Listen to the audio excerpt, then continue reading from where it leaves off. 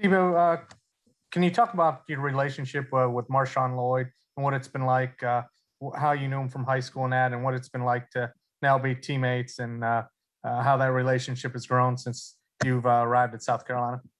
I've I met Marshawn back in middle school, back in Delaware, top 2 stars, and we was on an All-Star game together. I actually never played against him, but I was always on the defensive side leading the way. He was always on the offensive side leading the way, and just us building that bond, us leading the team together. That's how we built our bond. And I never, like I said, I never played against him, but we've always worked together, worked out together in high school, and so we had the same trainer, and we built a bond that way. And then since me being down here, I've been with him every day. It's always been a brotherhood, but now it's been able to elevate even more because I'm with him every day. I'm pushing him, he pushing me. It's just always been a brotherhood between us. And he said you guys getting there. He gets there at 5 o'clock, but you beat him to it. You guys like those early morning workouts? Yeah, sometimes it's a competition, sometimes it's not.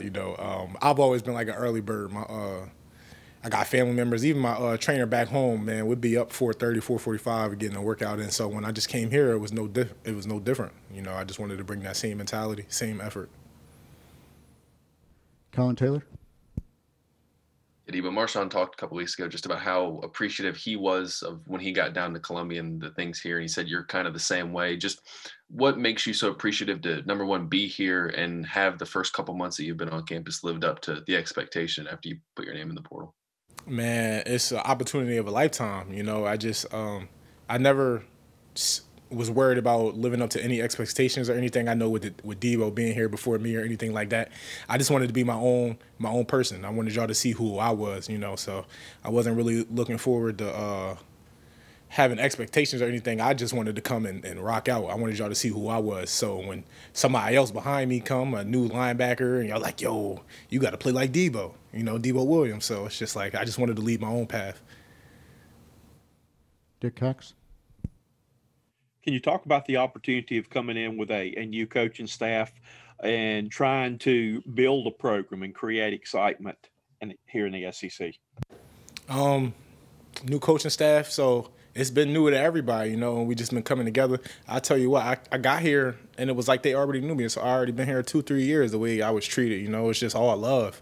I never felt like I was lagging behind or I wasn't able to lead. Like I came here, Coach Beamer was like, yeah, I know you new, I know you're young, but you got a leader mindset, man. Lead the way. I don't care how young you are. I don't care if you haven't played a down yet, man. Just lead. Come here and lead. So that's it's definitely been fun so far. It's been family oriented, and I have no complaints. Eric Boynton.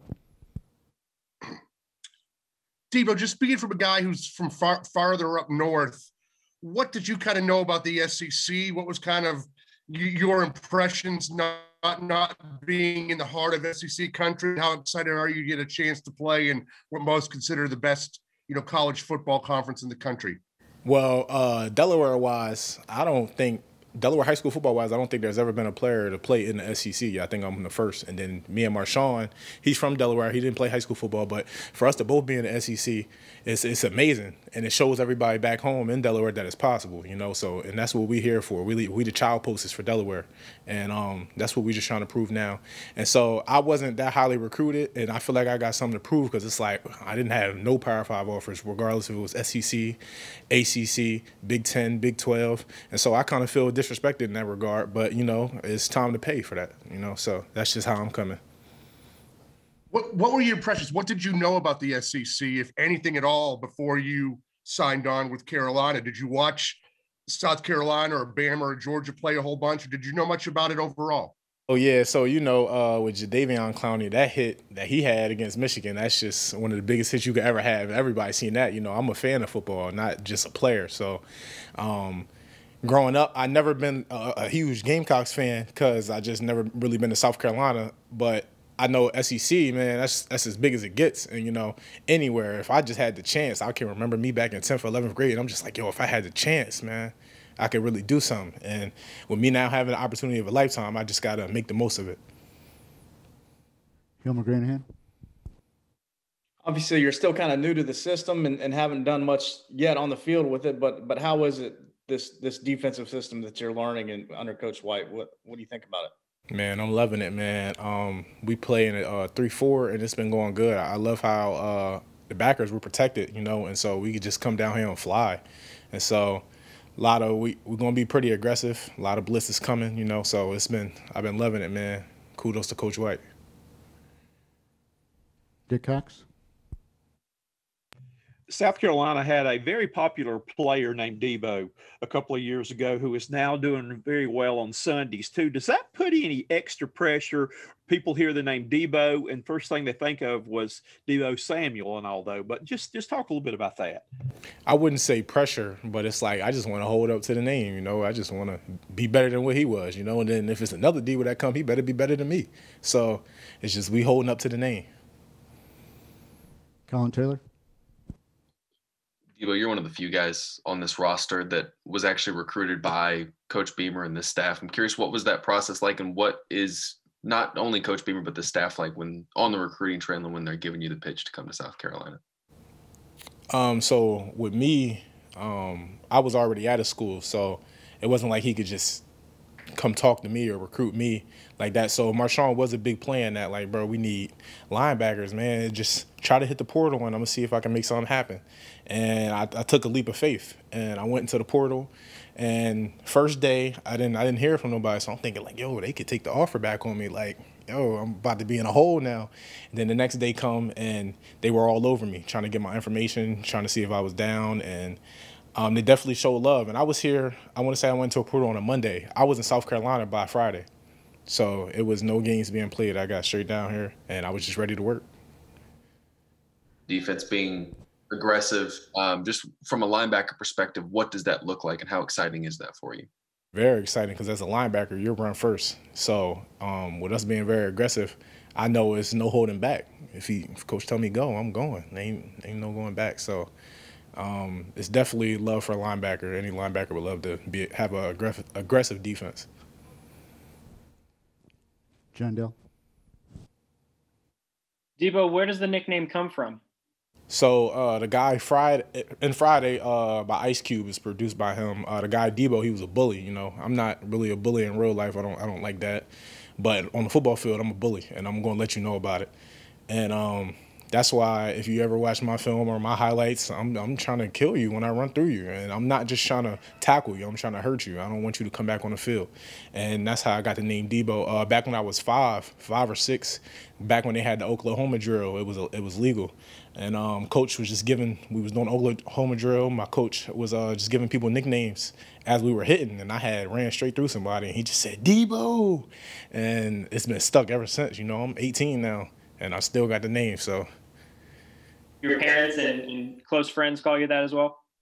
Siblings, aunts, everybody, man. Everybody call me Debo. And if you call me Daryl, I'm going to kind of look at you crazy because I don't know who that is. Appreciate it. Thank you. Eric Boynton. Got a couple of for you, Debo. Have you ever met or heard of another Debo besides the movie character and Debo Samuel? I've heard of other players like James Harrison. He put his nickname on Instagram as like Debo, and then it's another one he played for the Atlanta Falcons. I've never met another Debo personally, but like famous wise, I've heard of some. I've heard you in the past refer to yourself as a bully on the field only. Can you kind of describe to us what it is you like? There's some guys that are solid tacklers. There's other guys that take so much pride and just seem to really love to hit and really bring the hammer down on people. Can you kind of describe to us what it is about you that likes that part of the game so much? You know, if it wasn't for penalties and you can get kicked out the game, I wanted to create at one point in time, if you ran a slant as a wide receiver, you didn't want to run a slant. Now they run a slant with no fear, you know, and I kind of want to bring those days back. You know, I'm not going to sit here and put on I forgot what they call it, but they used to have a little thing on the shoulder pads behind your neck. And I'm not going to sit here and be one of those, but I'm trying to come down and I want to put the fear in you. As a running back, I don't want you to run the ball. Tell your coach to pass it because you don't want to run no more because you don't want Debo hitting you. And it's just a fear factor. If somebody like a Mike Tyson, when he's fighting, he already won because you fear him, you know. Now, I want to ask you about Marshawn as well, as far as what did he tell you about South Carolina? Obviously, it was a brand new coaching staff than the one that brought him in, but what were maybe some of the selling points that Marshawn, when he spoke to you, used to describe South Carolina in hopes of getting you on board? In all honesty, cause he had hit me up, and he was like, "Bro, I can get you here." I'm like, "Yo, I'm not coming on as a walk on. I already got a scholarship to another D1 school." He was like, "I wouldn't hit you up if it wasn't a full scholarship." And once he said that, and I'm like, "Yo, they're in the SEC. This is an opportunity of a lifetime, you know." And it's not just for the name, you know. It's say I dominated in the SEC versus in the FCS. If I what's the scale to that? First round, maybe reverse undrafted. So it's like I had to do something for me. You know, I wasn't doing it for family, friends, nothing. Because I was in Delaware before. They could easily just come see me at my games. And so I had to make a decision for me and my future. So that he didn't even really have to do any selling points. I was here. I was all in. Hill McGranahan. Debo, obviously not a lot of guys get recruited out of Delaware to go play college football. Obviously, you and Marshawn and Clemson had an offensive lineman about 10 years ago. Who are some of the best players that you know of to come out of Delaware? High school football players to go on to college or the pros or anything really? Maybe not in any of them. You got Wendell Smallwood. He's a running back. I think he's with the Redskins right now. And then you got wide receiver. He played for Middletown. He's with the Buccaneers now. He just won the championship. Wide receiver, number 14. Or is he? Yeah, he's 14 now. And we got a couple. Troy Reader. He played for the Rams. Starting linebacker. He came in undrafted. Starting linebacker now. It's like sometimes we just don't get that chance. But when we make it, and we're gonna make the most of it, you know. And it's a couple more of us. I just don't know off the top of my head right now. But it's like we so slept on. When we do make it somewhere big, we always dominate because we got that much passion behind us. Because we don't make it. We don't get the opportunity. We don't get that chance, you know. Was there anybody who comes to your mind immediately who didn't get a chance that you thought could have been real good for whatever reason he didn't make a name for himself after high school or anything? Okay. My boy Will Knight. He in the portal right now. He's at the University of Delaware. He's in the portal right now, and that man should be somewhere Power 5. And we just don't get the opportunity. He's the leading rusher for Delaware. You do that in any other state, maybe besides like Rhode Island or something. But you do that in any other state. Let you do that in Texas, man. You'll be a 5-star just because it's Delaware and they don't respect their competition. He don't get that chance. John Dell. Debo, this fan base is craving to see what Marshawn Lloyd can do on the field, you know, in a uniform, other than, watching his tape from high school. As someone who grew up with him, as someone who has seen him play live, can you just kind of give a taste of what he's like and what he can do once he steps on the field later this fall? Man, that boy is electric, man. I seen him. I'm 12, 13 years old. He's jumping over people. I'm not even thinking about jumping over somebody. This man was doing stuff just you won't see. And he bring it to high school. He's going to bring it to college, too. And then the other level, he goes after that. It's just he's so electric, man. It's like you might think he's going to run past you. He might run you over. You might think he might run you over. He's going to juke you. It's just so much stuff he got to his game. And it's like I said, back to the fear factor. With him, you might fear he's going to do one thing, he do something else. He just got so much in his arsenal, you know. So I wouldn't be surprised if him and Kevin, the best two-punch there is this year, you know, the best two running backs on the same team, kind of like the North Carolina running backs was this year. Wouldn't be surprised if they did the same exact thing or better. And I was going to follow up with Kevin Harris. You know, he led the SEC in rushing yards in the regular season last year. Just what is it like to go up against him in practice? Two pretty big dudes going at each other. Yeah, I love going against him. We always got competitions together, man. He's strong. His legs are humongous. He's strong, man. So, and he quick too. So it's just like he's getting me better. I'm getting him better because I'm not going back down. He's not going back down, you know. And those my guys right there. Thank you. Dick Cox. Debo, you talked about you used to love the drill Oklahoma before they outlawed it. Did you ever get to participate in bull in the ring before they outlawed that? And what are some of your favorite contact drills in practice? Did all of that, man. Definitely Oklahoma is my favorite. You sitting on your back, you get up, you got to run through. Definitely did bull in the ring. I'm glad they got rid of that because you're going to put somebody out. I used to put a lot of people out in that, and it was this one drill. I forgot what it was called, but before I was young, I had to be like 6 or 7, but before every game, my coach would make me hit every player just to get them warmed up. And it's I don't think it's an actual drill, but something my coach used to make me do. So. Last one, Derek Boynton. Yeah, you seem to take us back a lot to like when you were 5 or 6 or 9 and 10 and playing the game. When did you start playing football? And secondly, did the coaches when you were young ever have to come to you and say, "Hey, Debo, man, back it off a little bit. This is only practice. Don't be killing your teammates out there." It sounds like you're pretty aggressive even during practices.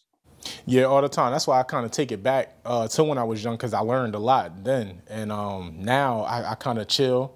Practice-wise, college-wise, you got to go hard. But high school-wise, I kind of chilled on my teammates, just let them do their own thing, because I didn't need to hit them. And I kind of learned that.